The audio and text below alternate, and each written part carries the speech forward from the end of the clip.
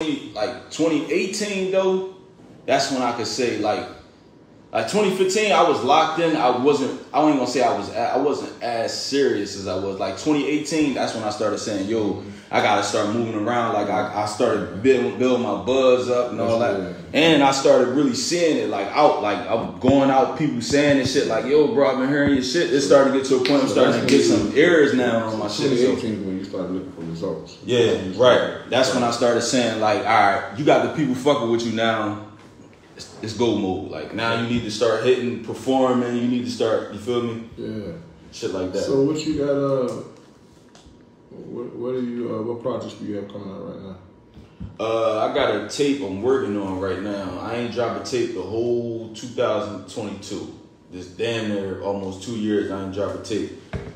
And that's just what life shit just coming in between losing friends and shit like that. Right. It's making me not really want to do music. It should have made me, but kind of put me in a slump a little bit. So let's talk about that. What happened with that situation? You said you lost some friends, you lost some people. Yeah, I lost about 4 homies, man. I lost my man Siak. I lost Quell. I lost Lil.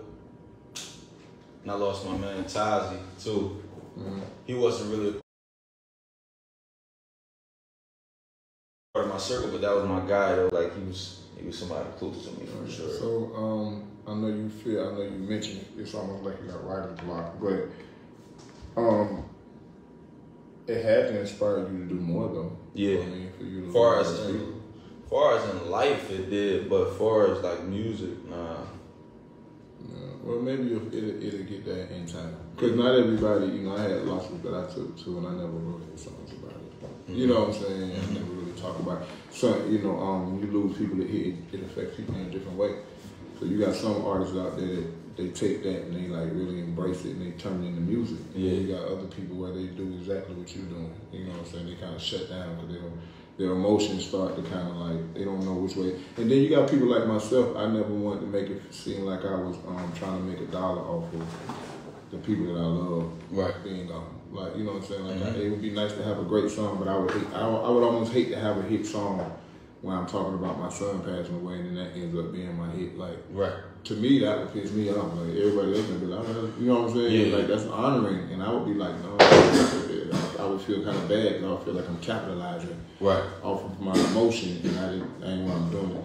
Right. But I feel like I've heard your music, or I've heard you do a lot of other things. I've heard you freestyle, I've heard I feel like, I don't think you're going to hold it that long, though. From what I've heard, I feel like at some point it's going to make its way out. Yeah. You know what I'm saying? Yeah. Like, you might not feel that way now. Right. But I don't see you being one of the ones that just hold it in because you seem like you're pretty vocal with your music and you express yourself well. You know what I'm saying? Yeah. So, what particular songs do you have? Like, what do you have out right now? The last thing I put out my project, 2021, it was called Industry Shot. It was like a 5-song EP. It was something I put together. It was kind of on the gritty side of me.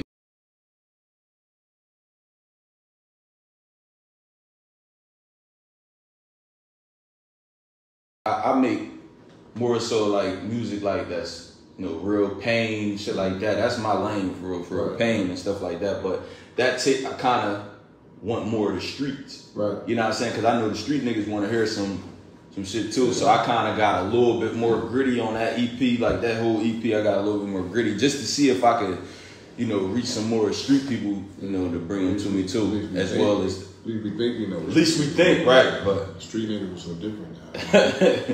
You don't really know what the fucking street nigga is now. From changes and shit. Street nigga stop at the skinny jeans. Street nigga can be anything.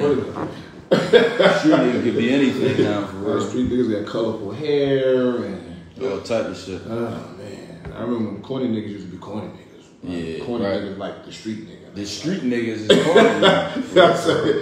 Most of the street niggas is corny. It's amazing to me, right? You know what I'm saying? What will you be releasing? Like what's your plan? Because I know you got some singles and stuff. Like, are you planning on doing an EP? Or you probably coming out with a full album? I'm ready to come out with a whole tape. Like, I'm ready to come out with a whole tape. The whole 2022, I ain't dropping no music. I'm ready to come out with a whole tape, and I'm gonna give them like my first tape.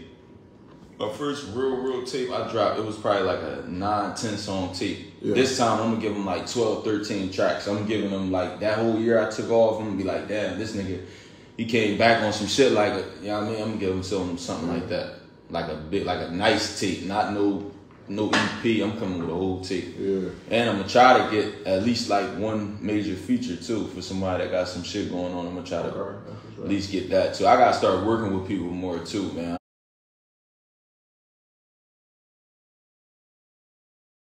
I don't be working with enough people in the city. Yeah, I mean, sometimes, you know, it's good to work with a lot of people, but you still gotta be selective. Yeah. You know what I'm saying? Like, it's good to be selective.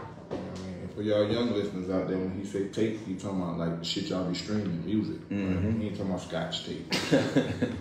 You know, the new generation, they don't even know what you talking about. They be like, what's that? Right.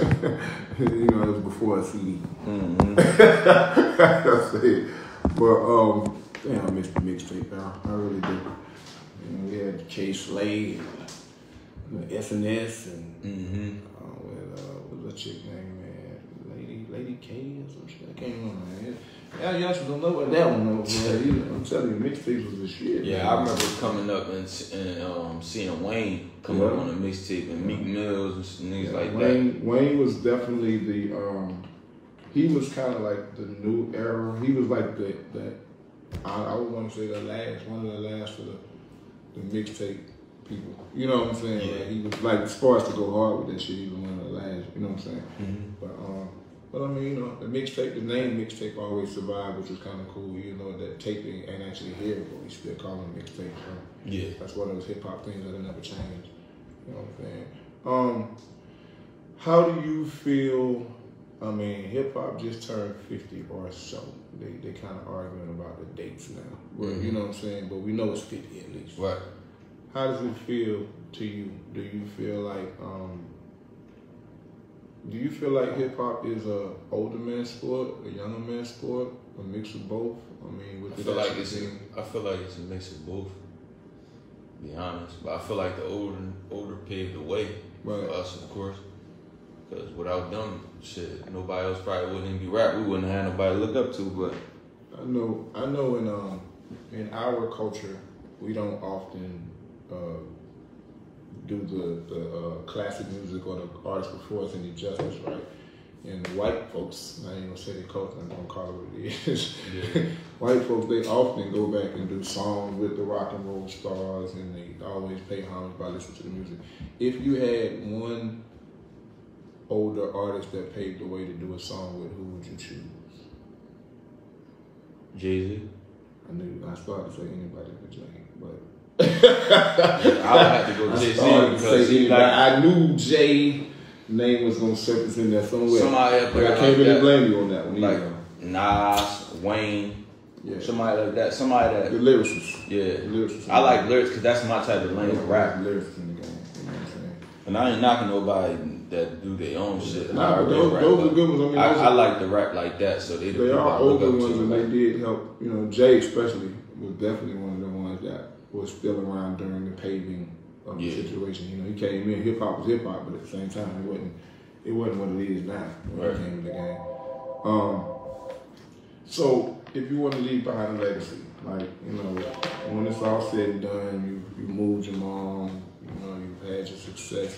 What's the end game? Do you become a CEO of a label? Do you move on to another business that you're looking at? Like, what's the after years looking like as far as music? Or is there are there any after years at all? Or will it just be that's what you do? I would get into real estate. I get into real estate and just start investing. Well, I probably invest along the way, but I probably invest a whole lot more into a whole lot of other shit. Probably try to be something in the music industry besides a rapper. Like after I did the rapping thing, I probably try to do something else. Kind of like what Jay did. Yeah. Kind of try to be a businessman of other shit at that point, and then just try to put somebody else in position, the next person up. Even Rick Ross bought him a bunch of Wayne stocks and shit. Yeah. A food franchise. Yeah.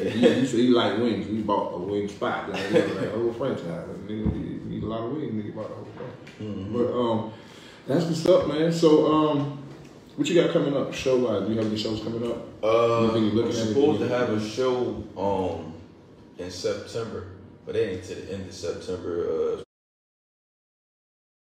Supposed to be around like September. Yeah, it's like a month from now. But you say that around like this 4 months away. Around like this time next month, I got a show up Philly or whatever. So I keep everybody updated on that. If y'all follow me on any social media, anything like that, I keep everybody. So you get to my next one. Yeah, tell the people where they can find you. Where can Instagram, Facebook, Twitter, TikTok. I think I got everything, but on Instagram, Sha Miliano, ShaMiliano on Instagram. That's on Facebook. Twitter, the same thing. Sha Miliano 1 on Twitter. Yeah. TikTok, same thing. Sha Miliano, you get it. Yeah, all that's good though. I'm glad you did that because a lot of people don't do that. Like some artists got a different name for each. Yeah, I got the same name. I ain't gonna switch it up. When you go search my name, everything gonna come up on each John. It's gonna be me. Ain't people can't even support you like they want to because you got different names and shit like that. Nah. Anybody you want to shout out? Say anything to about? I just want to say shout out to all my guys. Rest in peace to my guys. And shout out to my brother. He rapped too.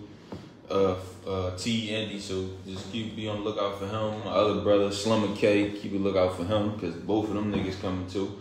Because if I make it, them two niggas coming for sure. Shout out to who else? Damn.